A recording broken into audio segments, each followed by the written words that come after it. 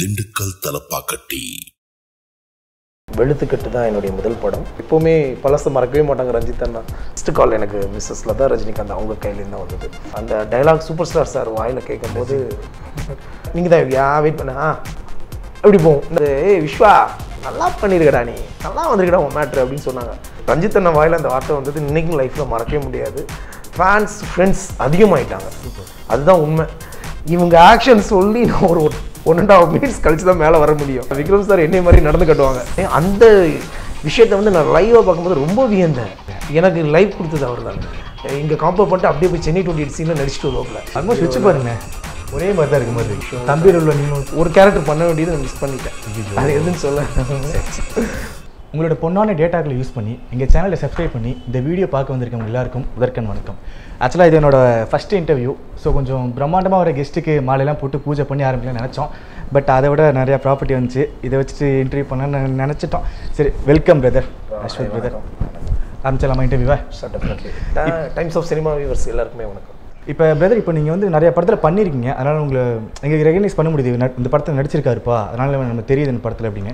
But initial ஸ்டேஜில் அதை பற்றி எக்ஸ்பீரியன்ஸ் எதாவது ஷேர் பண்ணிங்க. என்னுடைய முதல் படம் வந்து எனக்கு டேரக்டர் எஸ்.ஏ. சந்திரசேகர் சாரோட வெளுத்துக்கட்டு. ஓகே, வெளுத்துக்கட்டு தான் என்னுடைய முதல் படம். கொட்டுப்பட்டாலும் மோதிர கையால் கொட்டுப்படணும்னு சொல்லுவாங்க. ஸோ அவர் கையால் வைரம் பாஞ்ச அவர் கையால் நான் கொட்டுப்பட்டேன். ஸோ ஃபஸ்ட் மூவியில் வந்து எனக்கு வந்து ஆன்டி ஹீரோவாக இன்ட்ரடியூஸ் பண்ணாங்க. எஸ்.ஏ. சந்திரசேகர் சார் தான் இன்ட்ரடியூஸ் பண்ணாங்க, தளபதியோட அப்பா. ஸோ அதுலேருந்து தான் என்னுடைய கேரியர் ஸ்டார்ட் ஆச்சு. Super super brother. இப்போ கபாலி பார்த்து முடிச்சதுக்கப்புறமா, படம் ரிலீஸ் ஆகி முடிச்சதுக்கப்புறம் நிறைய விஷயம் வந்திருக்கும். பட் படம் பார்த்து முடிச்சதுக்கப்புறமே லதா ரஜினிகாந்த் மேம் பர்சனலாக கால் பண்ணி விஷ் பண்ணாங்களாமே? ஃபஸ்ட்டு ஷோ வந்து நாங்கள் வந்து தேவி தேட்டரில் ரஞ்சித் அண்ணா கூட தான் நான் பார்த்தேன். ரஞ்சித் அண்ணா ஃபேமிலி அண்டு படத்தில் பண்ண ஆர்டிஸ்ட் எல்லாருமே வந்திருந்தாங்க. கலையரசன் சார், தர்ஷிகன், எல்லாருமே ஹோல் டீமும் நாங்கள் போயிருந்தோம். ஷோ ஃபஸ்ட்டு ஷோ முடிச்சுட்டு தென் செகண்ட் அடுத்த ஷோக்கு வந்து ஆல்பர்ட் தேட்டருக்கு நாங்கள் போயிருந்தோம். ஆல்பர்ட் தேட்டரில் நெக்ஸ்ட் ஷோ பார்க்கலான்னு போகும்போது தேட்டர்லேருந்து படம் பார்த்துட்டு வெளியே வராங்க. ஃபஸ்ட்டு தனுஷ் சார், அவங்க சௌந்தர்யா மேம், அவங்க ஃபஸ்ட்டு கார் வருது. ரெண்டாவது காரில் வந்து Sudha Mahendran ma'am and Latha ma'am, அவங்க 2 பேரும் காரில் வந்தாங்க. ஸோ கிராஸ் ஆகி போகிறாங்க. நாங்கள் அடுத்த ஷோக்குள்ளே என்ட்ரி ஆகிறோம். இப்போ ஒரு கால் வந்தது. கால் பார்த்த உடனே எனக்கு ஃபஸ்ட்டு கால் எனக்கு மிஸ்ஸஸ் லதா ரஜினிகாந்த் அவங்க கையிலேருந்து தான் வந்தது. Vishwanth, you done A good job, you have a great future, your counting ஸ்டார்ட்னு அம்மா வாயில் சொன்னாங்க. ஸோ லைஃப்பில் மறக்க முடியாத ஒரு வார்த்தை. இந்த இடத்துல அம்மாவுக்கு நான் நன்றி தெரிவிச்சுக்கிறேன். சுதா மகேந்திரன் அவர்களுக்கும் நன்றி தெரிவிச்சுக்கிறேன். அம்மா அவ்வளோ தூரம் எனக்கு விஷ் பண்ணாங்க. இன்னை வரைக்கும் அவங்க எனக்கு நல்ல ஒரு மோட்டிவேஷனாக இருக்காங்க. Super super. இப்போ நீங்கள் நிறைய டேரக்டர்ஸ் கூட ஒர்க் பண்ணிருக்கீங்க. பட் இருந்தாலுமே உங்களுக்கு ஒரு எல்லா ஆக்டர்ஸ்க்குமே ஒரு பெஞ்ச் மார்க்குன்னு இருக்கும், ஒரு ஐடென்டிட்டி கிரியேட் பண்ணி கொடுத்தது ஒரு டேரக்டராக இருக்கும். அந்த மாதிரி உங்களுக்கு ரஞ்சித் சார் உங்களோட கெரியர்லேயே மிகப்பெரிய மனுஷன் அவர். அவரை பற்றி உங்களுக்கு தெரியாத விஷயம் எதாவது கிடைக்குமா? எவ்வளோ ஜாலியான பர்சன் அவர். ஏன்னா வெங்கட் பிரபு சாரோட அசிஸ்டன்ட் அவர். எவ்வளோ ஜாலியான பர்சன் அவர். அவரோட படங்கள் எடுத்திங்கன்னா இந்த ஒரு சீரீஸ் கனெக்டாக போயிட்டுருக்கு. பட் வெங்கட் பிரபு மாதிரி சார் கூட ஒர்க் பண்ணிட்டு எப்படி அந்த மாதிரி படம் எடுக்க முடியுது? அண்ணனை பற்றி சொல்லணும்னா என்னோட அறிமுகமே வந்து அண்ணன்ட்ட எப்படி கிடச்சிதுன்னா, ரொம்ப யதார்த்தமான மனிதர் அண்ணன். என்னையை செலக்ட் பண்ணது ரொம்ப யதார்த்தமாக தான் செலக்ட் பண்ணாங்க. இதே நான் வந்து சென்னையில் வந்து நான் இருக்கிற ஏரியாவில் ஒரு நாள் என்னுடைய நண்பர் கூட பேசிகிட்டு இருக்கும்போது ஜஸ்ட்டு பைக்கில் ஒருத்தவங்க கிராஸ் ஆகி போயிட்டு ஹெல்மெட் ரிமூவ் பண்ணிவிட்டு மறுபடியும் என் பக்கத்தில் வந்துட்டு என்கிட்ட இன்ட்ரோ வராங்க.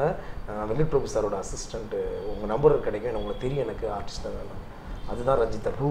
ரொம்ப யதார்த்தமாக வெங்கட் சார் அவங்களோட அசிஸ்டன்ட் வந்து என் 2 நம்பர் கேட்டாங்க. நான் okay sir, Venkat Prabhu sir அசிஸ்டன்ட்னு சொல்லி நம்பர் கொடுத்தேன். ஒரு 1 வீக்கில் நாங்கள் ஆஃபீஸ் போட்டுருவோம், உங்களுக்கு நான் கால் பண்ணுறேன்னு சொல்லி சொன்னாங்க. ஸோ என்னுடைய 1 வீக் கழிச்சு அண்ணன் கால் பண்ணி என்னுடைய கேரியர் வந்து தான் ஸ்டார்ட் ஆக போகுது. ஸோ அதுதான் அட்டகத்திலே எனக்கு தினேஷோட அண்ணனோட கதாபாத்திரம் எனக்கு கொடுத்தாங்க. ரொம்ப யதார்த்தமாக மீட் பண்ணி யதார்த்தமாக அந்த வாய்ப்பு எனக்கு லைஃபே நம்மளுக்கு ஒரு கார்டாக கிடச்சிது. அதுக்கப்புறம் கபாலியில் நம்ம எல்லாருக்குமே ஒரு ட்ரீம் தான். ரஜினி சார் கூட நடிக்கிறது எல்லாருக்குமே, சினிமாவுக்கு வரக்கூடிய எல்லாருக்குமே ஒரு ட்ரீம் இருக்கும். ஸோ அந்த ட்ரீம் எனக்கு ஃபுல்ஃபில் பண்ணது அண்ணன் ரஞ்சித் அண்ணன் தான். ஸோ அண்ணன் வந்து எப்படின்னா, நம்ம வளரும்போது நம்ம கூட சேர்ந்தவங்களும் அதே மாதிரி நம்மளுக்கு ஈக்குவலாக வளரணும்னு நினைக்கக்கூடிய கேரக்டர் அண்ணன். ஸோ அப்படி தான் எங்கள் எல்லாருக்குமே நடித்த எல்லாருக்குமே அட்டகத்தி மெட்ராஸில் நடித்த அவ்வளோ பேருக்குமே அந்த கதாபாத்திரம் ரஜினி சார் கூட நடிக்கிறதுக்கு ஒரு வாய்ப்பு கொடுத்தாங்க. ரொம்ப கேஷுவலாக இருப்பாங்க அண்ணன் எப்போவுமே. ஃபிலிம் ஷூட்டிங் ஸ்பாட்லேயுமே எப்படின்னா, அண்ணன் வந்து டைலாக்ஸ் அந்த இதெல்லாம் வச்சுட்டு இதுதான் பண்ணணும் அப்படிலாம் கிடையாது. அண்ணன் மைண்ட்லேருந்து தான் சொல்லுவாங்க. எப்போவுமே மைண்டில் வச்சுருப்பாங்க டைலாக்ஸ். அதை சொல்லிவிட்டு அதை அப்படியே சொல்லும்போது ஒரு லைவ்னஸ் கிடைக்கும் அப்படிம்பாங்க. அந்த மாதிரி ஒருத்தர் நடிக்க வைக்கும்போது இப்படி தான் பண்ணணும் அப்படிலாம் சொல்லவே மாட்டாங்க. நம்மளுக்குள்ளே ஒரு நடிகர் இருக்காங்கிறத அதை வெளியே கொண்டு வருவாங்க. நீ பண்ணு, இந்த டைலாக் கொடுத்துட்டு இது பண்ணுங்க, பெர்ஃபார்மன்ஸ் பண்ணுங்கன்னு சொல்லி அண்ணன் சொல்லுவாங்க. ஸோ நம்ம அதை பெர்ஃபார்மன்ஸ் பண்ணும்போது ஒரு லைவ்னஸ் வரும். அந்த லைவ்னஸில் இருந்து ப்ளஸ் எது மைனஸ் எதுங்கிறத சொல்லிடுவாங்க. இது இது பண்ணுங்க, இது பண்ண வேணாங்கிறத சொல்லுவாங்க. ஸோ அப்படி தான் இப்படி தான் வேணுங்கிறது அண்ணன் பண்ணவே மாட்டாங்க. ஸோ அண்ணன்ட்ட வந்து யதார்த்தம் தான், வேறு எதுவுமே கிடையாது. இன்னைய வரைக்கும் அதே மாதிரி தான் இருக்கிறாங்க அண்ணன். ஓகே, இப்போ நீங்கள் சொன்னீங்க சினிமாவுக்கு வர எல்லாருக்குமே ரஜினி சாரோட ஒரு சின்ன ஸ்க்ரீன் ஸ்பேஸாக யூஸ் பண்ணிருந்தீங்க. நீங்கள் ஆல்மோஸ்ட் கபாலியில் ஒரு 20 minutes பண்ணியிருப்பீங்க. அது ஆல்மோஸ்ட் ஒரு 10 daysக்கு மேலேயா ஷூட்டிங் போயிருக்கும். பர்சனலாக ஏதாவது தலைவர் கூட இன்ட்ராக்ஷன், தலைவர் உங்களை பற்றி அப்ரிஷியேஷன் இல்லை, நான் டோட்டலாக ஒரு 23 days அந்த ப்ராஜெக்டில். ஓகே, 23 days சென்னை போர்ஷன் இங்கே வந்தது. அப்படி தான் பாண்டிச்சேரி போர்ஷன் வந்து நாங்கள் ஒர்க் பண்ணது வந்து கோவாவில் ஒர்க் பண்ணோம். ஸோ சென்னை போர்ஷனில் ஒர்க் பண்ணும்போதே என்னென்னா டோட்டலாக ஃபேன்ஸ், ரஜினி சாரோட ஃபேன்ஸ் சென்னையில் பயங்கரமாக போச்சு. எடுக்கவே ரொம்ப அவங்களுக்கே ரொம்ப டிஸ்டர்பன்ஸாக தான் இருந்திருக்கும். ஏன்னா அவ்வளோ ஃபேன்ஸு டோட்டலாக சாரை வந்து கண்ட்ரோல் பண்ண முடியல, அந்த விஷயங்கள் இருந்தது. பட் அதுக்கப்புறம் கோவாவில் செகண்ட் ஷெட்யூல் போகும்போது அங்கே பண்ணாங்க. ரஜினி சாரோட ஃபஸ்ட்டு அனுபவம் வந்து எப்படின்னா, எனக்கு ஃபஸ்ட்டு ஷார்ட்டே வந்து ஏர்போர்ட் சீன் தான். அதுதான் அந்த சீன் தான் எனக்கு ஃபஸ்ட்டு ஷார்ட். தலைவரே நீங்களே ரீட் பண்ணி கூப்பிட்டு போவீங்க. ஆமாம், சென்னை சுற்றி காமிக்கிறது. அந்த கதாபாத்திரம் அந்த டைமில் ஏர்போர்ட்டில் வச்சு நீ சாரை ரிசீவ் பண்ணுறது அன்றைக்கி தான் இன்ட்ரோ பண்ணுறாங்க. சார் இவர் தான் சொன்னது. ஓ இவர் தானா? ஓகே ஓகே ஓகே அப்படின்னாங்க. சார் ஓகே சார், நான் ஆசீர்வாதம் வாங்கிட்டு அதுக்கப்புறம் ரெடி ஆகிடுச்சு, காஸ்டியூம்ஸ்லாம் போட்டு ரெடி பண்ணிட்டாங்க. அப்புறம் ஃபஸ்ட் டே அந்த ஃபஸ்ட்டு ஷாட்டே நமக்கு தான் வச்சாங்க. அதில் ஒரு மாஸ்டர் ஷாட் எடுத்துகிட்டு அதுக்கப்புறம் க்ளோஸ் எல்லாம் போகும்னு நினச்சேன். மாஸ்டர் ஷாட்லேயே ஆப்போசிட்டில் கேமரா வச்சுட்டு ஃபஸ்ட்டு ஷாட்டே என் டைலாக் எடுத்தாங்க. நம்ம டைலாக் எடுக்கணும். ஓகே, அந்த ஃபஸ்ட்டு கான்வர்சேஷன் இந்த ஃபோன் டைலாக் தான். மச்சான் சொல் மச்சான், என்ன மச்சான் எப்படி இருக்கேன், எங்கே இருக்கேன், அப்படியா நான் பார்த்துக்கிறேன், நீங்கள் தான் இருக்கியா, வெயிட் பண்ண எப்படி போகும், இந்த மாதிரி கான்வர்சேஷன் போகும். அதுக்கப்புறம் சாரை பார்த்த உடனே ஒரு டைலாக் சொல்லுவேன். அண்ணன் வர முடியல அதனால் நான் வந்தேன்னு சொல்லி ஒரு மெட்ராஸ்காரன் டைலாக் சொல்லுவேன். ஸோ அந்த டைலாக் முடித்த உடனே சார் பார்த்துட்டு இப்படியே பார்த்துட்டே இருந்திருக்காங்க. நான் வந்து அதை முடித்த உடனே செல் கையில் வச்சுட்டு இப்படியே பார்த்துட்டு தச்சில் இப்படி பார்க்குறேன். Sir come come come come அப்படின்னாங்க. Sir what's name? விஸ்வந்த். ஏய் ரொம்ப சட்டிலாக பண்ணுறேன், அப்படியே பண்ணு, அழகாக பண்ணுறேன், சூப்பராக பண்ணுறேன், நல்லா பண்ணு. ஃபஸ்ட்டு டே ஃபஸ்ட்டு ஷாட்டில் சூப்பராக பண்ணுறேன்னு ஒரு அந்த டைலாக் சூப்பர் ஸ்டார் சார் வாயில் கேட்கும்போது எல்லாருக்குமே அந்த வார்த்தையை தான் எதிர்பார்ப்பாங்க. அது கிடச்சிது. நான் இமீடியட்டாக அண்ணன்ட்ட போய் ரஞ்சித் அண்ணன்ட்ட தான் போய் சொன்னேன். ஆனால் சார் ஃபஸ்ட்டு ஷாட்டில் இப்படி சொன்னாங்கண்ணே, ரொம்ப இதாக டேய் சூப்பருங்க, ஃபஸ்ட்டு ஷாட்லேயே வாங்கிட்டேன், அதே மாதிரி பண்ணு, இன்னும் மீட்டரில் போயிட்டுருக்கு, அதே லெவலில் போ அப்படின்னாங்க. ஸோ அதுதான் அண்ணன் சார் வந்து எப்படின்னா, ரஜினி சார் வந்து நல்லா பண்ணுறவங்க எல்லாத்தையுமே என்கரேஜ் பண்ணுறாங்க. இப்போ உள்ள யங் ஜென்ரேஷன் நாங்கள்லாம் அவர் கூட நடிக்கிறது உண்மையிலே அது எல்லாத்துக்கும் நன்றி வந்து டாக்டர் ரஞ்சித் சார் தான். அவங்களால தான் அந்த விஷயம் நடந்தது. ஓகே, இப்போ உங்கள் பர்ஃபார்மன்ஸ் பார்த்து தலைவர் வந்து ஸ்பாட்லேயே சொல்லிட்டாரு. ரஞ்சித் சார் வந்து சொல்லியிருக்காரு, பர்ஃபார்மர் இது அப்ரிஷியேட் பண்ணாரா, சூப்பராக நல்லா பண்ணியிருக்கேன், அந்த சீன் செம்மையாக பண்ணியிருக்கேன் சொல்லியிருக்காரா? ரஞ்சித் அண்ணன் வாயில் வந்து அண்ணன் வந்து சொன்னது வந்து எப்படின்னா, எடிட்டிங் முடிச்சுட்டு நான் இப்போ வந்து ஆஃபீஸ்க்கு போயிருந்தேன். அப்போ நான் கொஞ்ச நாள் வெளியில் இருந்தேன், வேறு ஒரு ஊரில் இருந்துட்டு அதுக்கப்புறம் அண்ணனை பார்க்குற கண்டிப்பாக அப்போ எடிட்டிங் போயிட்டுருக்கு. போகும்போது அண்ணனை பார்க்கும்போது ஏய் விஸ்வா நல்லா பண்ணியிருக்கடா, நீ நல்லா வந்திருக்கடா உன் மேட்ரு அப்படின்னு சொன்னாங்க. ஸோ அண்ணன் வாயில் அந்த வார்த்தை கேட்கும்போது, ஏன்னா அண்ணன் ஸ்பாட்டில் கூட நம்ம வந்து எப்போவுமே நல்லா பண்ண நம்மளை வந்து நல்ல அடுத்த பெஸ்ட்டாக பண்ணுறதுக்கு என்ன விஷயமா இருக்கும் எப்போவுமே தட்டி கொடுத்து தான் வேலை வாங்குவாங்க. ஆனால் அந்த எடிட்டிங்லாம் முடிஞ்சு அவங்களுக்கு ஒரு பேக்கேஜாக படம் பார்க்கும்போது அண்ணன் சொல்லும்போது அவ்வளோ ஒரு ஹாப்பி. நல்லா வந்துருக்குடா உங்கள் மேட்ரு, சூப்பராக இருக்குடா, ஃபுல்ஃபில்லாக இருக்குடா, நல்லா வந்திருக்கு அப்படின்னு சொன்னாங்க. அந்த இது வந்து எனக்கு என்னென்னா ஒரு அவார்டு வாங்கின மாதிரி இருந்தது. அன்றைக்கே நேஷ்னல் அவார்டு வாங்கின மாதிரி இருந்தது. ரஞ்சித் அண்ணன் வாயில் அந்த வார்த்தை வந்தது இன்றைக்கும் லைஃப்பில் மறக்கவே முடியாது. ஸோ அதுதான். சரி, ஓகே. இப்போ அப்படி நீங்கள் நிறைய பார்த்துருப்பீங்க, ஆக்டர் விஸ்வாந்தை பார்த்துருப்பீங்க, பட் கொரியோகிராஃபராக நீங்கள் அவதாரம் எடுத்துருக்கீங்க கேள்விப்பட்டிருக்கேமே. இல்லை, கோரியோகிராஃபிங்கிறது வந்து எப்படின்னா, என்னுடைய ஸ்கூல் லைஃப்பில் காலேஜ் லைஃப்லேயே நான் டான்ஸ் கொஞ்சம் பண்ணுவேன். ஸோ அந்த டைமில் எனக்கு வந்து ரஜினி 25ன்னு நம்ம மிஸ்ஸஸ் லதா ரஜினிகாந்த் அவர்கள் வந்து அப்பயே தலைவர் தான். ஆமாம், அப்பயே தலைவர் தான். அவங்க நடத்துனாங்க ரஜினி 25 காம்படிஷன் வந்து நடத்துனாங்க, ஸ்டேட் லெவல் காம்படிஷன். அந்த ப்ரோக்ராமில் வந்து எப்படின்னா கிட்டத்தட்ட ஒரு 4000 ஸ்டூடெண்ட்ஸ் பெர்ஃபார்மன்ஸ் பண்ணாங்க அந்த தயா ரஜினி 25 காம்படிஷனில். அதில் 4000 பேரில் கிட்டத்தட்ட சென்னையில் வச்சு நடந்தது 5 டிஸ்ட்ரிக்ட்டுக்கு. அதில் எனக்கு தமிழ்நாடு லெவலில் ஒரு ஸ்டேட் ஃபர்ஸ்ட் அவார்டு கொடுத்தாங்க. மிஸ்ஸஸ் லதா ரஜினிகாந்த் அவங்க கையில் தான் வாங்கினேன். 2 கோல்டு மெடல், அப்புறம் சிங்கப்பூர் ட்ரிப் அதெல்லாம் கொடுத்தாங்க, ஃபேமிலி தேங்க்ஸ். ஸோ அந்த அவார்டுக்கு அப்புறம் தான் என்னுடைய இது வந்து ஃப்ரெண்ட்ஸ் சர்க்கிள் அதிகமாச்சு. ஃப்ரெண்ட்ஸ் நிறைய பேர் வந்தாங்க. அது ஒரு கெத்து. அது வரைக்கும் நம்ம வந்து ஃப்ரெண்ட்ஸ், நம்ம ஸ்கூல் ஃப்ரெண்ட்ஸு, காலேஜ் ஃப்ரெண்ட்ஸ் இந்த மாதிரி இருப்போம். இந்த அவார்டுக்கு அப்புறம் என்ன ஆச்சுன்னா எனக்கு வந்து இந்த டிஸ்ட்ரிக்ட் ஒவ்வொரு டிஸ்ட்ரிக்ட் திருநெல்வேலி, மதுரை, கோயம்புத்தூர், திருச்சி, சென்னை 5 டிஸ்ட்ரிக்ட்டுக்கு காம்படிஷன் நடந்ததுனால அந்த 5 டிஸ்ட்ரிக்ட்லையுமே எனக்கு வந்து 5 டிஸ்ட்ரிக்ட்ஸ்லையுமே ஃபேன்ஸ் ஃப்ரெண்ட்ஸ் அதிகமாகிட்டாங்க. சூப்பர், அதுதான் உண்மை. ஸோ அது எல்லாத்துக்கும் காரணம் மிஸ்ஸஸ் லதா ரஜினிகாந்த் அவர்கள் தான். இதை அவங்ககிட்ட சொல்லியிருக்கீங்களா? அம்மாவுக்கு எல்லாமே தெரியும். நான் அம்மாட்ட எல்லாமே கன்வே பண்ணேன். அவங்களுக்கு என்ன அந்த காம்படிஷனில் செலக்ட் பண்ணதும் சூப்பர் ஸ்டார் சார் தான் சொன்னாங்க. அம்மா உங்களை செலக்ட் பண்ணதும் சார் தான். ஏன்னா அந்த ஃபுட்டேஜ் எல்லாமே நாங்கள் பெர்ஃபார்மன்ஸ் பண்ணது எல்லாமே வீடியோஸ் ஃபுட்டேஜ் எல்லாமே சார் பார்ப்பாங்கன்னு சொல்லி சொன்னாங்க. சார் பார்த்து ரொம்ப இம்ப்ரெஸ் ஆகி நாங்கள் கேட்டோம், சார்கிட்ட கேட்டோம், இந்த என்ன சொன்னாங்க அந்த விஷயம் அது அப்படியே நடந்தது. அப்புறம் ஒரு விஷயம் வரட்டேன்னா பர்சனலாக அதை கேட்கணும்னு நினச்சேன். அந்த தலைவர் அந்த கபாலி படத்தில் தேடி போவார்ல குமுதவள்ளியை, அந்த சீனில் நீங்கள் தான் வழிகாட்டி கூட்டு போவீங்க. அது வந்து அந்த ஸ்க்ரீனில் தலைவர் அந்த குமுதவள்ளியை பார்த்தோன்னே வர அந்த ஒரு ஃபீல் எங்களுக்கே ஒரு மாதிரி ஆச்சு. நீங்கள் லைவாக பார்த்துருப்பீங்க, அந்த ஒரு ஃபீல் எப்படி ஆச்சுன்னா, ஏன்னா அது பிளஸ்ஸிங் மாதிரி சொல்லுவோம் தலைவரோட அந்த ஆக்டிங்காக இருக்கட்டும், அது பார்க்குறதே ஒரு வாரம் எப்படி இருந்துச்சு லைவாக பார்க்குறதுக்கு? நீங்கள் இப்போ இவ்வளோ இருந்தீங்களோ இதே தான் நானும் தான் எக்ஸைட் ஆச்சு. ஸ்பாட்டில் நானும் அவ்வளோ தூரம் எக்ஸைட்டிங்காக தான் இருந்தேன். ஏன்னா சாரை வந்து எந்த இடத்துல இருந்து அவர் காலையில் 9 o'clock வராருனாலே அப்போவுமே அப்படியே எக்ஸைட்டாக தான் பார்த்துட்ருப்போம். டே பை டே தான் பார்த்துட்ருப்போம். எல்லாருக்குமே அந்த எக்ஸைட்மெண்ட் இருக்கும். ஸோ அந்த சீனில் வந்து எனக்கு எப்படின்னா சொல்லிட்டாங்க, இந்த மாதிரி நீ வந்து இப்போ பார்த்துட்டு வந்துட்டீங்க, ஹோட்டல்லேருந்து பார்த்துட்டு வந்துட்டீங்க, சார்ட்ட வந்து சொல்ல போகிறீங்க விஸ்வா அப்படின்னு சொல்லிட்டு அந்த சீன் பண்ணுறேன். சார் உங்கள் ஒய்ஃபை நான் பார்த்துட்டேன் சொல்லும்போது அந்த ப்ரீத்திங் எனக்கு வரணும். ஆக்சுவலாக அந்த ப்ரீத்திங் வரணும். ஏன்னா நான் ஒரு ஹோட்டல்லேருந்து பார்த்துட்டு வந்திருக்கேன். ஸோ அந்த ப்ரீத்திங் வரணுங்கிறதுனால அந்த ப்ரீத்திங்கோட பண்ணிடுனாங்க. ப்ரீத்திங் பண்ணும்போது என்ன சொன்னாங்க, விஸ்வா கொஞ்சம் லைவாக பண்ணிடு, எனக்கு என்னென்னா அந்த ப்ரீத்திங் வந்து டைலாகும் வரணும், ப்ரீத்திங்கும் ஈக்குவலாக வரணும் அப்படின்னோடனே ஆனால் ஒன்று நான் பண்ணுறேன்னு. ஆக்சுவலாக அது 2 ஃப்ளோர், டாப் ஃப்ளோரில் 2nd ஃப்ளோரில் தான் ஷூட் போயிட்டுருக்கு. நான் கீழே இருந்தே நான் ரன்னிங்கில் வரேன். ரீசன் என்னென்னா இந்த டோர்லேருந்து உடனே இமீடியட்டாக வந்தேன்னா அந்த ப்ரீத்திங் வர்றது வந்து கொஞ்சம் எனக்குள்ளே ஒரு தயக்கமாக இருக்குது. அண்ணன்ட்ட சொன்னேன், ஆனால் நான் கீழேருந்து வரணும், வரலாம், நான் கண்டிப்பாக வரலாம்டா அப்படின்னு சொன்னேன். ரஜினி சார் இந்த ஸ்பாட்டில் இருக்கிறாங்க. ஸோ எனக்காண்டி அந்த ஷாட்டில் வந்து நான் 2 ஃப்ளோர் கீழே இறங்கிட்டேன். இறங்கி நான் லாபிக்கு போயிட்டு இவங்க ஆக்ஷன் சொல்லி நான் ஒரு 1.5 minutes கழிச்சு தான் மேலே வர முடியும். ஆனால் எல்லாருமே எனக்காண்டி வெயிட் பண்ணாங்க. ஸோ 2 ஃப்ளோர் நான் ஓடி வந்து மேலே ஏறி அதுக்கப்புறம் டோரை நாக் பண்ணி அதுக்கப்புறம் அந்த ஷார்ட் கம்போஸ் ஆச்சு. கம்போஸ் பண்ணும்போது நான் வந்து வெளியில் வந்து குமுதவெளி எங்கே அப்படின்னு சொல்லி அவங்க அந்த விஷயத்தை கேட்கும்போது யார் பாப்பா அவன் தப்பா வந்திருக்கான் மறுபடியும் என்ன சாருங்க அந்த விஷயம் கேட்பேன் சார்கிட்ட. கேட்டுட்டு சார் உங்கள் ஒய்ஃபை நான் பார்த்துட்டேன் சார், அவர் பார்த்துட்டேன் சார் சொன்னோன்னே அந்த எக்ஸைட்மெண்ட் கொடுத்தாங்க. ரொம்ப என்னென்னா சார் சொன்ன விஷயம் என்னென்னா, ரஞ்சித் என்ன சொன்ன விஷயம், டே நீ கொடுக்குற எக்ஸ்பிரஷனில் சாரும் வந்து அந்த ஃபீல் பண்ணணும், இது ரொம்ப சென்டிமெண்ட்டான ஒரு சீனு, நீ உன்னோட பதட்டம் அது எல்லாமே அதில் கொடுக்கணும் அப்படின்னு சொல்லி சொன்னபோது அதை நான் ரஞ்சித் அண்ணன் சொல்லி காட்டினது அப்படியே நான் உள்வாங்கி நான் பண்ணிட்டேன். ரஞ்சித் அண்ணன் வந்து அதை சொல்லி முடித்த உடனே மேலே கை வச்சு இப்படி கிளாப் பண்ணாங்க. ரஜினி சாரும் கூப்பிட்டு ஹக் பண்ணி நல்லா பண்ணுறீங்க, நல்லா இருந்தது இந்த சீன் அப்படின்னு சொல்லி சார்ட்ட அந்த 2nd டைம் பாராட்டு. அது சூப்பர். ஏர்போர்ட்டுக்கு அப்புறம் அந்த டைமில் பாராட்டுக்கள் வாங்கினேன். அது அந்த தருணம் என்னை மறக்கவே முடியாது. ஏன்னா ஹோல் யூனிட்டி எனக்கு கிளாப் பண்ணாங்க.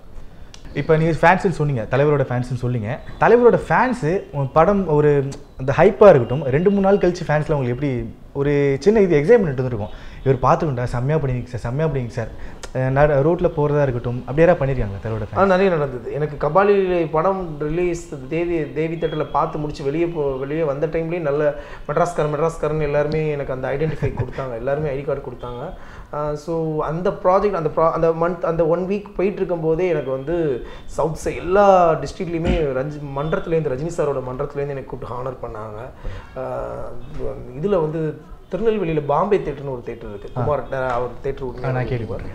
அவங்க தான் வந்து என்னை அழைச்சி தேட்டரில் வச்சு கேக்லாம் கட் பண்ணி ஸோ வந்திருக்க ஆடியன்ஸ்க்கு ஒரு 3 பேருக்கு ரஜினி சாரோட ஃபேஸ் போட்ட ஒரு கோல்டு காயின், ஒரு டிக்கெட்டில் வந்து அவங்களுக்கு காயின் அந்த 3 பேருக்கு குழுக்கள் முறையில் எடுத்து கொடுத்தாங்க.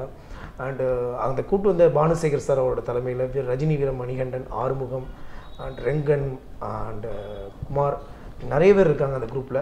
ஸோ முனிஷ் நிறைய பேர் எனக்கு வந்து அந்த இடத்துல எனக்கு கூப்பிட்டு ஹானர் பண்ணி அது எல்லாமே சூப்பர் ஸ்டார் ஃபேன்ஸ் அவ்வளோ பேரோட அந்த பாராட்டுகள் எல்லாமே ரஞ்சித் அண்ணனுக்கு தான் போய் சேரும். எனக்கு தெரிஞ்ச தலைவர் கூட நிறைய பேர் நடிச்சிருக்காங்க, பட் இந்த அளவுக்கு யாருக்கும் கிடைச்சுன்னு நான் நினைக்கிறேன். உண்மையிலே அந்த பிளெஸிங்ஸ் எனக்கு கிடைச்சதுக்கு உண்மையிலே நான் ஓகே தெரியல, ரஞ்சித் அண்ணனால தான் எல்லாம் கிடச்சிச்சு. ஓகேண்ணா, இப்போ ரஞ்சித் அண்ணா கூட 2 படம் பண்ணிட்டீங்க, ஒரு ஸ்பெஷல் மூமெண்ட் எதாக இருக்கும்ல, அட்டகத்தியாக இருக்கட்டும் கபாலியாக இருக்கட்டும், சம் ஸ்பெஷல் மூமெண்ட் எதாக இருக்கும் ரஞ்சித் அண்ணா கூட பர்சனலாக ஷூட்டிங் தவிர, ஷூட்டிங் இல்லாத டைமில் கூட பேசியிருப்பீங்க, ஸ்பெஷல் மூமெண்ட்ஸ் ஏதாவது பேசியிருக்கீங்களா? எனக்கு ஸ்பெஷல் மூமெண்ட்ஸ் என்னென்னா, எனக்கு எப்போவுமே அண்ணன் வந்து கூட இருந்து என்னுடைய கிராஃப் நான் இன்றைக்கி வரைக்கும் இந்த அளவுக்கு வந்திருக்கிறதுக்கு காரணம் மெயினாக ரஞ்சித் அண்ணன் தான். எனக்கு நான் ஆரம்ப காலத்துலேருந்து என்னென்ன பண்ணிகிட்ருக்கேங்கிற விஷயம் அண்ணனுக்கு எல்லாமே தெரியும். அட் சேம் டைம் வந்து நம்ம இன்றைக்கி ஸ்கெட்ச் வரைக்கும் நான் பண்ணிகிட்ருக்கேன் எல்லா விஷயமும் அண்ணன்ட்ட நான் சொல்லிட்டு தான் பண்ணிகிட்ருக்கேன். ஸோ அண்ணன் என் கூட இருந்து எனக்கு எல்லாமே ஏன்னா அடுத்து நான் ஆஃப்டர் தென் கபாலிக்கு அப்புறம் எனக்கு வந்த கதாபாத்திரம் எல்லாமே வந்து ஹீரோக்கான ஒரு கதாபாத்திரமாக வந்துடுச்சு.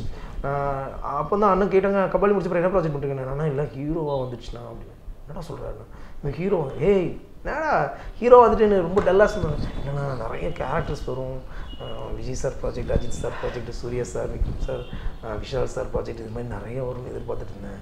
வந்ததெல்லாம் ஹீரோ வந்துச்சுண்ணா அப்படின்னு.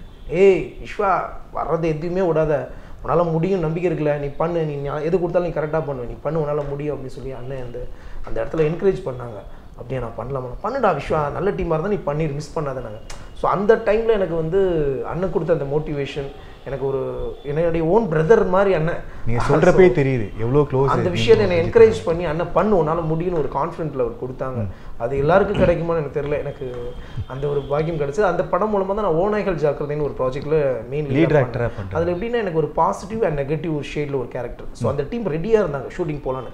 ஸோ என்னைய நம்பி ஒரு படம் எடுத்த அந்த director and producer mister JPR sir அவர்களுக்கு இந்த இடத்துல நன்றி தெரிவிச்சுக்கிறேன். ஸோ அந்த படம் எனக்கு வந்து ஜனவரி 5 ரிலீஸ் ஆகி சக்ஸஸ்ஃபுல்லாக போச்சு. எனக்கு ஒரு நல்ல ஒரு ரிவ்யூ கிடச்சிது எல்லா இடத்துலையுமே, ப்ளஸ் மீடியாவிலலாம் எனக்கு எல்லாருமே என்னை வந்து ஒரு பாசிட்டிவ் ரிவ்யூ கொடுத்துருந்தாங்க. ஸோ இந்த வருஷம் 2018 ஸ்டார்ட் ஆகி ஃபஸ்ட்டு வீக் ஃப்ரைடே ரிலீஸ் ஆன படம் ஓநாய்கள் ஜாக்கிரதை நல்ல ஒரு பாசிட்டிவ் ரிவ்யூ கிடச்சிது. எனக்கு வெங்கடேஷ் சார் கூட ரொம்ப சீனியர் அவர் கூட பண்ணியிருந்தீங்க. அதில் பாசிட்டிவ் அண்ட் நெகட்டிவ் ரோல் 2 ரோலுமே நான் பண்ணியிருந்தேன். அதனால் நல்ல நேம் கிடச்சிச்சு. ஸோ அதை பார்த்து எனக்கு இப்போ 2 ப்ராஜெக்ட் வந்திருக்கு. ஸோ அதுக்கு நான் அந்த இடத்துல நன்றி தெரிவிச்சுக்கிறேன். அந்த டேரக்டர் எல்லாருக்கும் ஹோல் டீமுக்கு நான் நன்றி தெரிவிச்சுக்கிறேன். இப்போ வந்து கபாலி முடிச்சாச்சு, அதுக்கு ஈக்குவலான கேரக்டர் வந்து ஸ்கெட்சு. கபாலிக்கு அப்புறம் நான் வந்து கதைகளுக்கு செலக்ட் பண்ணி இந்த லீட் ரோலாக வருதுன்னு செலக்ட் பண்ணிட்டு இருக்கும்போது திடீர்னு ஒரு நாள் கால் பண்ணுறாங்க டாக்டர் விஜயசந்தர் சார். சார் வந்து இது மாதிரி ஒரு ப்ராஜெக்ட் ஸ்டார்ட் பண்ணுறோம், படம் பேர் வந்து ஸ்கெட்சு, ஹீரோ வந்து விக்ரம் சார். யார் சார்? Hero Vikram sir. சொல்லுங்கள் சார் அப்படின்னு. இது மாதிரி தானு சார் ப்ரொடக்ஷனில் ஸ்டார்ட் பண்ணுறோம், இது மாதிரி சார் இப்போ சார் ஷூட் அப்படின்னு. இல்லை நீங்கள் ஆஃபீஸ்க்கு வாங்க, நான் வந்து உங்களோட போர்ஷன் மட்டும் நான் சொல்கிறேன். நீங்கள் சார் இல்லை சார் நீங்கள் ஷூட்டிங் மட்டும் எப்போன்னு சொல்லுங்கள் சார். என்னென்னா விக்ரம் சார் எவ்வளோ பெரிய லெஜெண்ட்ஸு, அவங்க படத்தில் கூப்பிட்றாங்கன்னு போது நான் எதுவுமே கேட்கல. நீங்கள் ஷூட்டிங் டேட்டை மட்டும் சொல்லுங்கள், நான் ஸ்பாட்டுக்கு வந்துடுறேன் அப்படி தான் சொன்னேன்.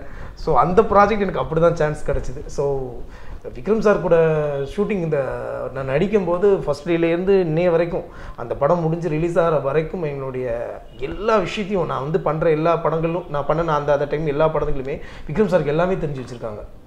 ஸோ சார் எல்லாமே சொல்கிறாங்க, அந்த படத்தில் இது பண்ணியிருந்தேன், நல்லா இருந்தது, இது நல்லா இருந்தது, எல்லாமே ஷூட்டிங் ஸ்பாட்டில் சொல்லுவாங்க. ஸ்பாட்லேயுமே வந்து என்னுடைய பெர்ஃபார்மன்ஸ் எல்லாமே ரொம்ப சட்டில்டாக இருக்கும். 4 பேர் பேசினா உடனே சிரிச்சுக்கிட்டு நான் அமைதியாக அந்த மாதிரி ஒரு எல்லா தேட்டரை விட்டு படம் பார்த்துட்டு வரும்போது இந்த மாதிரி நான் உங்கள் மாதிரி தானே என் கேரக்டர், என் ஃப்ரெண்ட்ஸுக்குள்ள சொல்லுவேன், நான் ரிலைஸ் பண்ண ஆரம்பிச்சு நிறைய பேர் ரிலைஸ் பண்ணி அவங்களுடைய லைஃபோட ரிலைஸ் பண்ணி சொன்னாங்க. ஸோ அதுதான் சக்ஸஸ். அது விஜயசந்தர் சாருக்கு தான் அந்த கிரெடிட்ஸ் போகும். ஆஃப்டர் தென் கபாலிக்கு அப்புறம் ஸ்கெட்ச் நான் நடித்து முடிச்சதுக்கப்புறம் இந்த ஸ்கெட்சோட ரிலீஸில் என்னுடைய விக்ரம் சாரோட ஆல் ஃபேன்ஸ் என்னை கூப்பிட்டு அவ்வளோ தூரம் எனக்கு இன்றைக்கி என்கரேஜ் பண்ணி எனக்கு வந்து சவுத் சைடில் ஒரு பிஎஸ்எஸ் தேட்டர் மல்டிப்ளெக்ஸ் தேட்டர்னு தென்காசி டிஸ்ட்ரிக்டில் என்னை கூப்பிட்டு கபாலிக்கு அப்புறம் ஆஃப்டர் தென் இப்போ சமீபத்தில் நடந்த விஷயம் இது. ஆஃப்டர் பொங்கலுக்கு அப்புறம் என்னை கூப்பிட்டு ஒரு ஷோ, ஒரு செலிப்ரேட்டட் ஃபேன்ஸ் மெயிலில் அவங்க செலிப்ரேட் ஷோ எடுத்து எனக்காண்டி பண்ணி அன்றைக்கி கேக் கட் பண்ணி ஸோ ரசிகர்களோடு நான் சேர்ந்து ஒரு படம் பார்த்தேன். எக்ஸ்பெக்டே பண்ணலை. ஸோ என்னடா அவ்வளவு தூரம் அந்த ரசிக்கிறாங்க அவங்க, விக்ரம் சார் வந்து அப்படி வச்சு உள்ள போயிட்டாங்க. ஸோ எனக்கு அவ்வளோ தூரம் அழைப்புதல் கொடுத்து எனக்கு அந்த அளவுக்கு கொடுத்த மணி, அவருக்கு நான் இந்த இடத்துல நான் நன்றி தெரிவிச்சுக்கிறேன். அண்டு மூர்த்தி, கணேஷ், ரூபன், அவங்க எல்லாருக்குமே இந்த இடத்துல நான் நடிச்சுக்கிறேன். வினோத் எல்லாருக்குமே நன்றி தெரிவிச்சுக்கிறேன். ஏன்னா நீங்கள் அவ்வளோ தூரம் எனக்கு வந்து அன்பு காட்டினீங்க. நான் எல்லாத்தையுமே விக்ரம் சார்கிட்ட நான் வந்து அவங்க டீம்கிட்ட கன்வே பண்ணேன், டேரக்டர் சார்கிட்ட கன்வே பண்ணேன், ப்ரொடியூசர் சார் தானு சார்ட்டையும் அந்த விஷயத்தை கன்வே பண்ணேன்.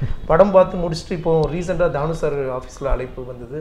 போய் பார்க்கும்போது சார் சொன்னாங்க, ரொம்ப நல்லா பண்ணியிருக்கேன், யதார்த்தமாக இருக்குது உன்னுடைய கதாபாத்திரம், அப்படி தான் கபாலிக்கு அப்புறம் உன்னுடைய இம்ப்ரூவ்மெண்ட் நல்லா இருக்குது, என்னுடைய அடுத்த ப்ராஜெக்ட்லையும் நீ பண்ணுறேன்னு சொல்லி சார் சூப்பர், ரொம்ப சந்தோஷமாக இருந்துச்சு. ஏன்னா கபாலி முடிச்சப்பறமும் சார் அழைப்பு கொடுத்து சார் கூட வந்து சார் சொன்னாங்க, சார்கிட்ட நிறைய பேர் கேட்டாங்களாம், கபாலியில் வந்து கேட்டாங்களாம், யார் அந்த பையன் அந்த செகண்ட் ஹாஃபில் பண்ணக்கூடிய பையனும் ப்ரொடியூசர் கவுன்சில் நிறைய கேட்டிருப்பாங்க உங்களுக்கு. சார் வந்து எனக்கு தெரியல, அது ரஞ்சித் டீம்லேருந்து தான் அந்த பையன் பண்ணியிருக்கான், யாருன்னு தெரியலன்னு. அப்போ என்னை ஆஃபீஸ்லேருந்து வர சொன்னாங்க. பரந்தாமன் சாரோட சன் தான் என்னை கூப்பிட்டு அப்பாவை பார்க்கணும். ஓகே. ஸோ அந்த மாதிரி தான் நான் போயிருந்தேன், சாரை போய் பார்க்க போயிருந்தேன். அப்போ சொன்னாங்க, தம்பி நீ என்ன படம் பண்ணியிருக்கீங்க இதுக்கு முன்னாடி? சார் அட்டகத்தி பண்ணியிருக்கப்பா அந்த மாதிரி அப்படின்னு சொன்னாங்க. அப்படியே ப்ரொடியூசர் கவுன்சில் எல்லோரும் கேட்டாங்க, உன்னை செகண்ட் ஹாஃபில் நீ பண்ணக்கூடிய கதாபாத்திரம் நல்லா பண்ணியிருக்கேன்னு. நீ ஒரு ஸ்பீடாக வர, ஒரு துருத்துன்னு வர, அது ரொம்ப நல்லா இருக்குது, உன்ட ஒரு தனித்துவமாக இருக்குது, அதை விட்டுறாத, நீ அடுத்து என்ன ப்ராஜெக்ட் பண்ணாலும் என்கிட்ட சொல்லாமல் பண்ணக்கூடாது அப்படின்னாங்க. சரி பண்ணல. ஸோ அது முடிச்சதுக்கப்புறம் என்னோடய ஓநாய்கள் ஜாக்கிரதை அப்பாவே ப்ரமோஷன் தானு சாரே அவங்களே வந்து நான் ப்ரமோட் பண்ணி தரேன்னு சொல்லி இப்படி பண்ணது அந்த விஷயம். ஸோ அதை அவங்க தான் எனக்கு ப்ரமோட் பண்ணாங்க. ஃபர்ஸ்ட் லுக் மோஷன், அந்த மோஷன் போஸ்ட் எல்லாமே அப்பா தான் பண்ணது. ஸ்கெட்சிலுமே அவங்களோட ப்ரொடக்ஷனில் எனக்கு வந்து வாய்ப்பு கிடைச்சது வந்து அப்பா ரொம்ப சந்தோஷம். என்னுடைய அடுத்த படத்துல நீங்கள் பண்ணுற சக்ஸஸ் மீட் வரைக்கும் வந்துச்சு. ஸோ 2 சக்ஸஸ் மீட் அட்டன் பண்ணிட்டோங்கிறது தானு சார் ப்ரொடக்ஷனில் பண்ணது ரொம்ப சந்தோஷம். தானு சாருக்கு இந்த இடத்துல நான் நன்றி தெரிவிச்சுக்கிறேன். ஏன்னா உங்களுடைய மிகப்பெரிய பேனரில் என்னையும் ஒரு இப்போ தான் வந்துக்கிட்டு இருக்கேன், எனக்கு அவ்வளோ தூரம் சப்போர்ட் பண்ணுறீங்க, ரொம்ப நன்றிப்பா. உங்கள் பர்ஃபார்மன்ஸ் பார்த்துட்டு, கபாலி பர்ஃபார்மன்ஸ் பார்த்துட்டு சியான் எதாவது பேசியிருக்காரா ஸ்பாட்டில்? விக்ரம் சார் எப்போவுமே என்னை வந்து அவங்க என்னென்னா, எனக்கு கபாலி பெர்ஃபார்மன்ஸில் கபாலி நான் துருன்னு வருவேன், என்னுடைய வாக்கெலாம் ஒரு மாதிரியாக இருக்கும், அது என்னன்னு தெரியல. அது என்னென்னா விக்ரம் சார் என்னை மாதிரி நடந்து கட்டுவாங்க. நான் இம்மா தச்சில் சார்ஸ் கேரளாலேருந்து வரும்போது என்னை பார்த்தாங்கன்னா இன்னும் மாதிரியே ஒரு வாக்கு வரும். அது சின்ன வயசுலேருந்து அப்படி தான் நடப்பேன். ஸோ அது ஷூட்டிங் ஸ்பாட்லேயே ரொம்ப கலகலன்னு இருப்பாங்க. விக்ரம் சார் வந்துட்டாலே ஷூட்டிங்கை அந்த ஸ்பாட்டே கலகலன்னு கேள்விப்பட்டிருக்கோம். சார் எப்பவுமே வந்து எல்லார்ட்டையுமே ஒரே மாதிரி பழகுவாங்க. ப்ரொடியூசர் சார்ட்டையும் சரி, டவுன் டு கீழே உள்ள நாங்கள்லாம் அப்கமிங்கில் இப்போ தான் வந்திருக்கோம் சினிமாக்குள்ளே, எங்கள் கூடயும் சரி எல்லார்ட்டையுமே ஒரே மாதிரி பழகுறாங்க. அது வந்து உண்மையிலே விக்ரம் சார்ட்ட நிறைய டே பை டே நான் கற்றுக்கிட்டேன். நான் ஷூட்டிங்கில் வந்து அசிஸ்டன்ட்ஸ் அவங்க எல்லாமே சொல்லுவாங்க, சார் உங்களுக்கு ஷார்ட் முடிஞ்சது, நீங்கள் இப்போ போய் கேரவாவில் இருந்து ஒரு 2 சீனுக்கு அப்புறம் தான் உங்களுக்கு கூப்பிடுவோம். ஆனால் நான் என்ன பண்ணுவேன்னா, ஏதாவது தூரத்தில் ஏதாவது ஓரமாக நின்றுட்டு விக்ரம் சார் வந்து ஆக்ட் பண்ணிட்டு அதை பார்த்துட்டு இருப்பேன். எனக்கு அது ரொம்ப பிடிக்கும் சாரோட பெர்ஃபார்மன்ஸு எல்லாமே. நான் உட்காந்து வாட்ச் பண்ணேன். இது கூட ஒரு வாய்ப்பு கிடைக்காது, லைவாக நம்ம பார்க்குறோம். ஸோ அந்த விஷயங்கள்லாம் நிறைய லேர்ன் பண்ணேன். கேரவனில் இருந்ததை விட இதில் ஷூட்டிங் ஸ்பாட்டில் இருந்து பார்த்தது தான் அதிகம். ரஞ்சித் சார், தலைவர், சியான், விக்ரம் 3 பேர்த்திலிருந்து கற்றுக்கிட்ட இந்த ஒரு விஷயத்த அப்படின்னு சொன்னால் என்னென்ன விஷயத்த சொல்லுவீங்க?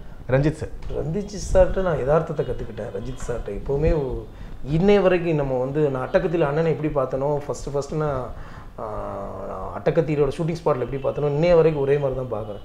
இன்னைக்கு பெரிய லெஜெண்ட்ஸை வச்சு எடுத்துக்கிட்டு இருக்காங்க அண்ணன். ஆனால் அண்ணன் இன்றைக்கும் போனாலும் எல்லாத்தையும் ஒரே மாதிரி பழகுவாங்க. அண்ணனுடைய இது அதான் சூப்பர்.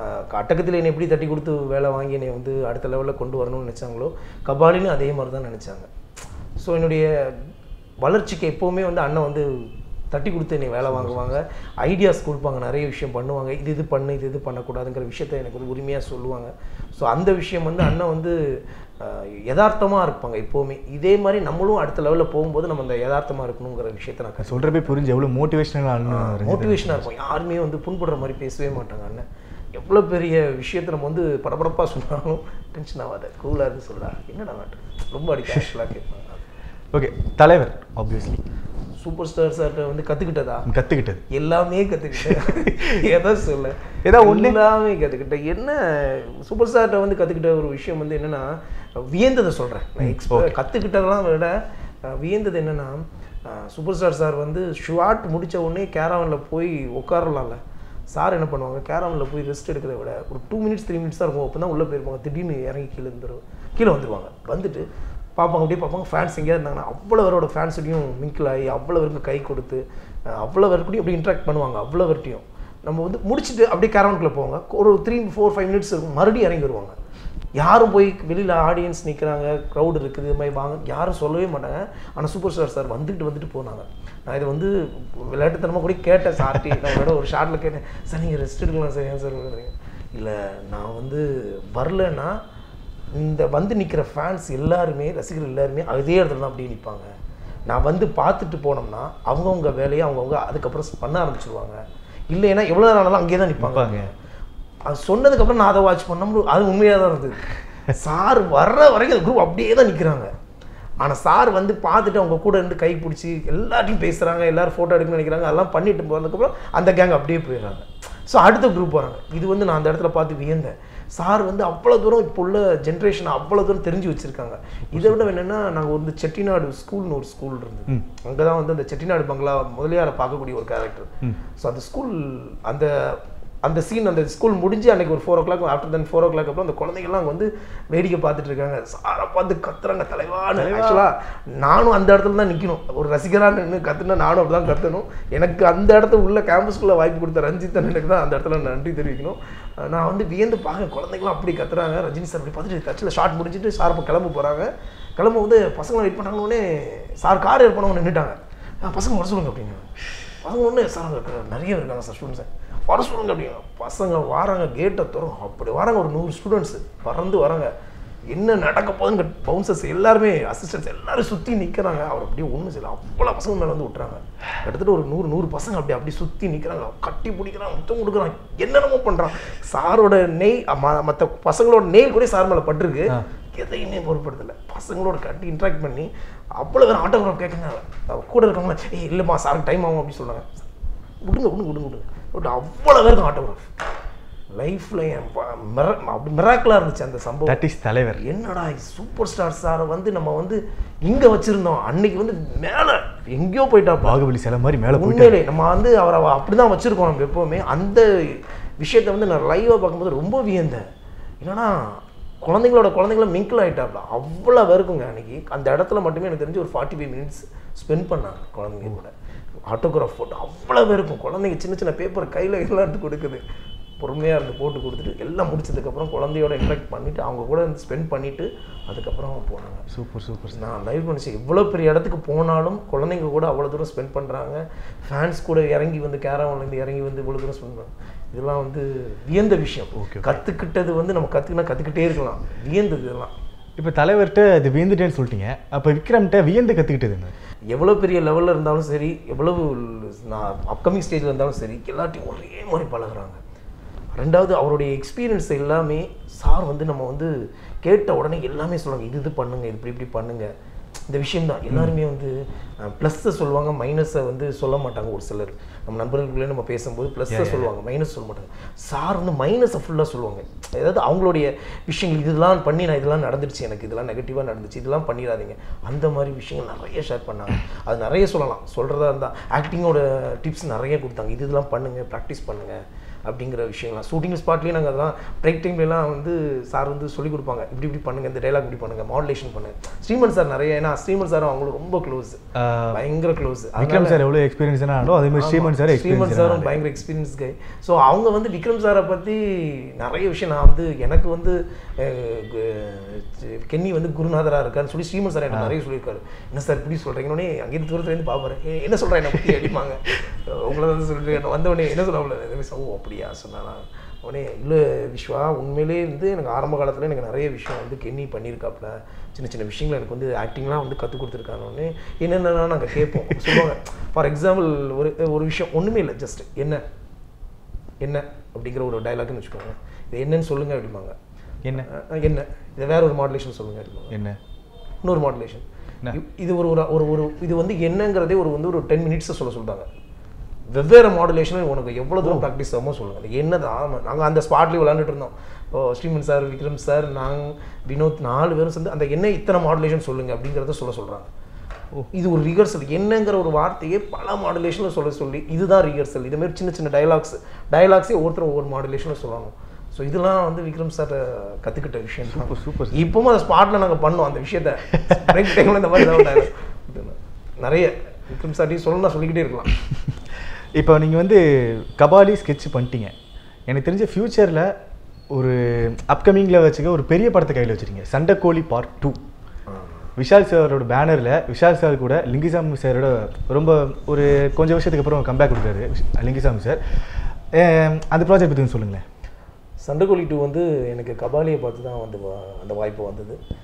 சார் அந்த கேரக்டர் ரொம்ப பிடிச்சிருந்து எனக்கு கபாலியில் அந்த கேரக்டர் ஒரு 1/2 hour போர்ஷன் வர்றது வந்து ரொம்ப பிடிக்க போய் இந்த படத்தில் ஒரு ஹீரோ தான் நடிக்க வேண்டிய கதாபாத்திரம். பட் அந்த கேரக்டர் ரொம்ப பிடிக்க போய் சார் அந்த கதாபாத்திரம் எனக்கு கேள்விப்பட்டோம். வரலட்சுமி சரத்குமாருக்கு பேரா பண்ணுறீங்க. ஆமாம், வரலட்சுமி மேடம் அவங்க கூட நான் அதில் அவங்களுக்கு பேரா பண்ணிகிட்ருக்கேன். அந்த கதாபாத்திரம் வந்து ஒரு மதுரை கேரக்டராக பண்ணிக்கிட்டு இருக்கேன். ஸோ அது நல்லா வந்திருக்குன்னு சாரே சொன்னாங்க. ஸ்பாட்டில் கூப்பிட்டு சொன்னாங்க, ஒரு கரெக்டான இந்த கேரக்டருக்கு கரெக்டான ஒரு கேரக்டர் நான் கூப்பிட்டு வந்துட்டேன் அப்படின்னு சொல்லி அவங்க அசிஸ்டன்ட்ஸ், கோ டைரக்டர்ஸ் எல்லாத்தையுமே கூப்பிட்டு சார் சொன்னாங்களாம். ஸோ அவ்வளோ தூரம் சொன்னாங்க. சார் ரொம்ப அப்ரிஷியேட் பண்ணாங்க. விஷயம் ஸ்லாங் சாருக்கு ரொம்ப பிடிச்சிருச்சு. ஏன்னா நீ வந்து மெட்ராஸ்காரனாக வந்து ப்ரூவ் பண்ணியிருக்க கபாலியில், அதுக்கப்புறம் மெட்ராஸ்காரனாக பண்ணிகிட்ருக்க படங்கள்லாம் வந்துட்டுருக்க டைமில் மதுரை ஸ்லாங் நீ எப்படி பண்ணுவேங்கிற டவுட் எங்களுக்கு இருந்துச்சு. பட் ஃபஸ்ட்டு ஷாட்லேயே வந்து நான் பெர்ஃபார்மன்ஸ் பண்ணி முடித்த மானிட்டரில் வந்து சார் பார்த்துட்டு சொன்னாங்களாம், கரெக்டாக நான் அந்த கேரக்டர் கூட்டு வந்திருக்கோம் அப்படி சொல்லி சார் சொன்னாங்களாம். எல்லாருமே சொன்னாங்க. ஸோ மெட்ராஸ்காரன் டு மதுரைக்காரனாக மாறி இருக்கேன் இப்போதைக்கு கதாபாத்திரம். ஒவ்வொரு கார்ட்ஸாக தந்துக்கிட்டே இருப்பேன், அதை பற்றி நீங்கள் நினைக்கிற விஷயங்களை பேசிடலாம். ஓகே, ஃபர்ஸ்ட் கார்டு ஆரம்பிக்கலாமா? ஆல்ரெடி பேசியாச்சு, இவரை பற்றி மட்டும்தான் இங்கே பேசிகிட்டு இருக்கோம். ரஜித் சார் தலைவரை பற்றி எதாவது சொல்லிடுறீங்களா? சார் ரஜினி சார் தான் எல்லாருக்குமே ரோல் மாடல். அவர் தான். சாரை பார்த்தா எல்லோரும் வந்திருக்கோம் இன்றைக்கி சினிமாவில். ஸோ அதே ஃபீல்டில் இருக்கிற எனக்கு இன்றைக்கி அவர் கூட நடிக்க ஒரு பாக்கியம் கிடச்சிது எனக்கு. அதுக்கு தேங்க்ஸ் பண்ணிக்கிறேன் ரஜித் சாராக இருக்கட்டும், அந்த டீம் ஹோல் டீமுக்கு நன்றி தெரிஞ்சுக்கிறேன். ஐ திங்க் எனக்கு தெரிஞ்சு இந்த இன்டர்வியூ யாருக்கா டெடிகேட் பண்ண சொன்னீங்கன்னா நான் ரஞ்சித் சார் தான் சொல்லுவீங்கன்னு நினைக்கிறேன். எனக்கு லைஃப் கொடுத்தது அவர் தான். ஓகே, நான் செகண்ட் கார்டு போயிடலாம். தலைவரோட ஃப்ரெண்டு தான், யாரும் தெரிஞ்சிருக்கேன் ஆப்வியஸ்லி. ஓ சூப்பர் சார், கமல் சாரை பற்றி ஸ்கூல் படிக்கும்போது சரி காலேஜ்லேயும் சரி நிறைய விஷயங்கள் வந்து சாரோட சினிமா மட்டும் இல்லாமல் சினிமாவை தவிர மற்ற விஷயங்களும் நான் சார்ட்டேருந்து நிறைய விஷயங்கள் கற்றுக்கிட்டு தான் இருக்கிறேன். சூப்பர். என்னென்னா எந்த ஒரு விஷயத்துமா இருந்தாலும் டெடிக்கேட்டடாக இருக்கணுங்கிற ஒரு விஷயம் நான் அடிக்கடி சொல்லிக்கிட்டே இருந்தேன். அது சார்ட்ட ஒரு விஷயம். சினிமாவில் நான் அவ்வளோ விஷயம் என்னென்ன எல்லாமே தெரிஞ்சு கமல் சார் எல்லா விஷயங்கள்லையும் நம்பர் 1 இருப்பாங்கன்னு எல்லாருமே தெரிஞ்ச விஷயம் தான். ஸோ அந்த மாதிரி சார்ட்டேருந்து கற்றுக்கிட்ட விஷயங்கள் அந்த ஒரு இது. இவங்க ஜென்ரேஷனுக்கு அப்புறம் கோலிவுட் சினிமாவை ஆண்டுட்டு இருக்கிறதுல இவர் ஒரு முக்கியமானவர். இளைய தளபதி விஜய் இவரோட பிக்கஸ்ட் ஃபேன். அவர் கூட நடிக்கிறதுக்கு வாய்ப்பு தேடிட்டு தான் இருக்கோம். நாங்கள் இன்னும் கூடிய சீக்கிரம் வரும் நம்பிக்கை. அட் சேம் டைம் இவங்களுடைய அப்பாவோட பிளெஸிங்ஸில் தான் நான் இன்னைக்கு சினிமாக்குள்ளே என்ட்ரி ஆனேன். என்னைய வந்து என்னுடைய இந்த முகத்தையும் காட்டினது அவங்க எஸ்ஏசி சார் தான்.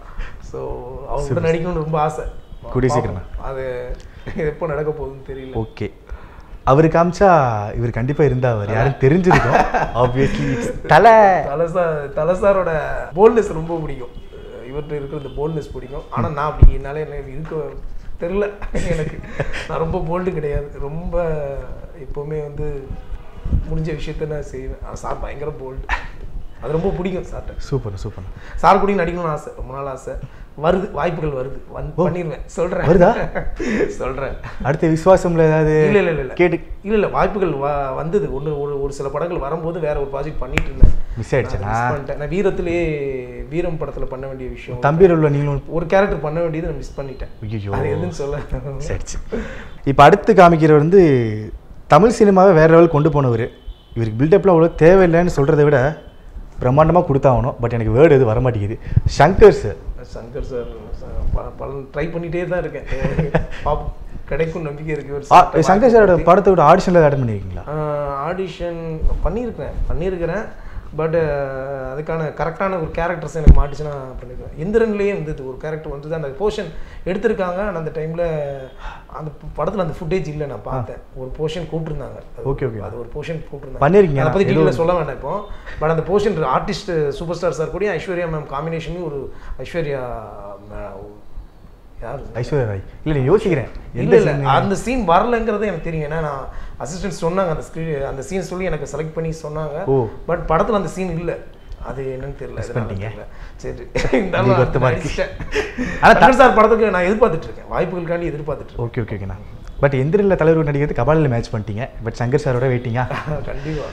அடுத்து வந்து தமிழகத்தோட செல்ல பிள்ளைன்னு சொன்னான் மக்கள் செல்வன் விஜய் சேதுபதி. எனக்கு ரொம்ப பிடிக்கும். யதார்த்தமான ஒரு ஆல்மோஸ்ட் வச்சு பாருங்களேன், ஒரே மாதிரி தான் இருக்க மாதிரி இருக்கு. இல்லைண்ணா, அவருக்கு தம்பி வாய்ப்பு ஏதாவது கிடைச்சா நான் கண்டிப்பாக ஷூட் ஆகணும். அதான் சொல்ல வந்தேன். எனக்கு அண்ணன் நான் அப்போவுமே இந்த ஆரம்பத்துலேருந்தே சாரை ஃபாலோ பண்ணிட்டு தான் இருக்கேன், பேசுவேன். நல்ல பழக்கம் எனக்கு. பேசிட்டு தான் இருக்கிறேன். பார்ப்போம். பட வாய்ப்பு ஏதாவது வந்திருக்கா விஜய் சேதுபதி சார் படத்தில் வந்து பண்ணும்? இல்லை வரல, நான் முயற்சி பண்ணிட்டு தான் இருக்கேன். சூப்பர்ண்ணா. கூப்பிட்டாங்கன்னா ஓடிபி பண்ணிடுறேன். சரி, ரொம்ப பிடிக்கும் எனக்கு சாரோட. Okay. Our part 2னா தமிழகத்தோட செல்லப்பிள்ளை part 2 our. But part 1 முத்திரை ஊட்டப்பட்டவர் இவர் சிவகார்த்திகேயன்.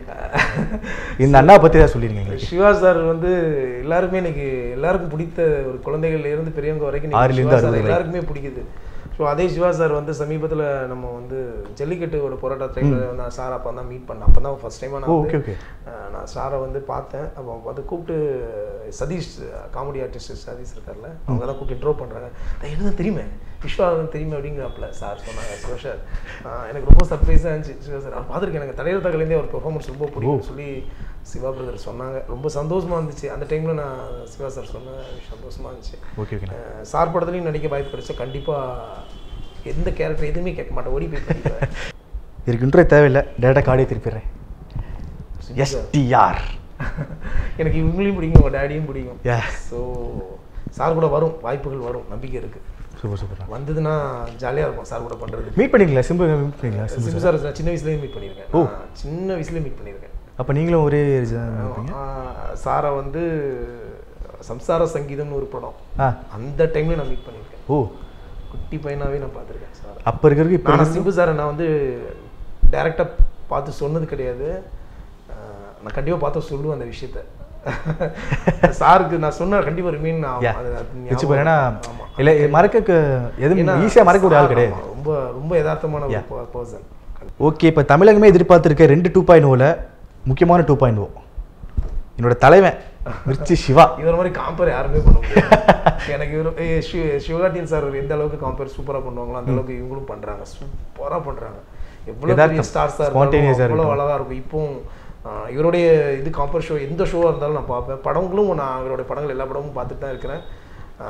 மெயினாக ஷோ பண்ணாங்கன்னா சான்ஸே இல்லை. நான் அந்த EQன்னு ஒரு ப்ரோக்ராம் சொன்னேன்ல, அந்த ஸ்ரீதர் மாஸ்டரோட ப்ரோக்ராம், அதுக்கு வந்து சார் தான் வந்து காம்பேர் பண்ணி. ஆமாம், காம்பேர் பண்ணுறேன். அப்போ எப்படின்னா சார் வந்து எப்படின்னா இங்கே காம்பேர் பண்ணிட்டு அப்படியே போய் சென்னை 28 சீனில் நடிச்சுட்டு வருவாப்பில், நைட் ஷூட்டு. ஸோ அப்போல்லாம் வந்து நான் வந்து சினிமாக்குள்ளே என்ட்ரி ஆகலை. நான் இவங்களெல்லாம் பார்த்து ரொம்ப ஆச்சரியப்பட்டிருக்கேன். ஸோ இவ்வளோ டெடிக்கேஷனாக இருக்காங்களே, இங்கே வந்து ப்ரோக்ராம் பண்ணுறாங்க, அப்படியே போய் ஆக்ட் பண்ணுறாங்களே, நல்ல டெடிக்கேஷன். அந்த டெடிக்கேஷனை நான் வந்து உண்மையிலே எனக்கு அந்த இது இவங்களாம் எனக்கு ஒரு இன்ஸ்பயர், வேறு ஒன்று. சூப்பர். இறுதி கார்டு உங்களுக்கு இப்போ ரீசெண்டாக பழக்கம் ரொம்ப க்ளோஸாக இருப்பார் விஷால் சார். விஷால் சார் வந்து எனக்கு சாருக்கும் எனக்கும் காம்பினேஷன் சீன் அதில் வைக்கல. ஐயோ, என்ன சொல்கிறீங்க? அந்த சீன் இன்னும் வைக்கல. ஸோ இருக்கா இல்லையா சார்? இல்லை இருக்கும், சொல்கிறேன். Okay okay okay okay. அதனால் சாரை பார்க்குறதுக்கு நானும் ரொம்ப ட்ரை பண்ணிகிட்ருக்கேன். பார்ப்போம், இந்த படம் ஷூட்டிங் முடிக்கிறதுக்குள்ள பார்த்துருவேன். ஓகேண்ணா. சண்டைக்கோழி படத்தை பற்றி எதாவது சொல்லுங்கள். இன்ட்ரெஸ்டிங்கான மேட்ரு எதாவது? சண்டைக்கோழி இன்ட்ரெஸ்டிங்கான மேட்ரு என்னென்னா, ஒரு மதுரையவே டோட்டலாக கொண்டு வந்திருக்காங்க சென்னைக்கு. ஏன்னா ஒரு எக்ஸைட்டிங்காக இருந்தது. பார்ட் 1 வந்து பிளாக் பஸ்டர் மூவி, அது பார்ட் 2 அதே லெவலுக்கு வந்துட்டுருக்கா? அதை விட தாண்டி தான் வந்துட்டுருக்கு, எக்ஸலண்ட்டாக வந்துட்டுருக்கு. சூப்பர்ண்ணா. நான் வந்து சண்டைக்கோழி 2ஓட செட்டுக்குள்ளே போகும்போது அப்படி ஒரு எக்ஸைட்டிங், ஒரு மதுரையோட ஒரு டோட்டல் அட்மாஸ்பியர் அப்படியே கொண்டு வந்திருக்காங்க. ஒரு கிராமத்தை அப்படியே கொண்டு வந்திருக்கிறாங்க. ஒரு ஃபெஸ்டிவலில் ஒரு பயங்கரமான ஒரு மெகா ஃபெஸ்டிவல் ஒன்று இருக்குங்க. நீங்கள் படம் பார்க்கும்போது அது பார்ப்பீங்க, அந்த லெவலில் இருக்கும், ரொம்ப லைவாக இருக்கும். அது மதுரையோட டோட்டலாக அப்படி மதுரையில இங்கே கொண்டு வந்திருக்காங்க, சென்னைக்கு கொண்டு வந்து செட் பண்ணியிருக்காங்க. பல கோடி செலவு பண்ணியிருக்காங்கன்னு சொன்னாங்க. ரொம்ப சந்தோஷமாக இருந்துச்சு எனக்கு. அதெல்லாம் வந்து உண்மையிலே ஒரு பிளெஸிங்ஸ் தான். அந்த படத்தில் அந்த கேம்பஸ்குள்ளே உள்ளே நுழையிறதே நம்மளுக்கு உண்மையிலே டேரக்டர் லிங்குசாமி சாருக்கு இந்த இடத்துல நான் நன்றி தெரிவிச்சுக்கிறேன். என்னையும் ஒரு கதாபாத்திரத்துக்கு அந்த வேல்யூபிளான ஒரு கேரக்டர், அந்த கேரக்டர் எனக்கு நல்லா தெரியுது, நடிக்கும்போது தெரிஞ்சுது. அந்த கதாபாத்திரத்துக்கு என்னை செலக்ட் பண்ணி அந்த கேம்பஸ்குள்ளே என்னை கூப்பிட்டதுக்கு ரொம்ப நன்றி சார்.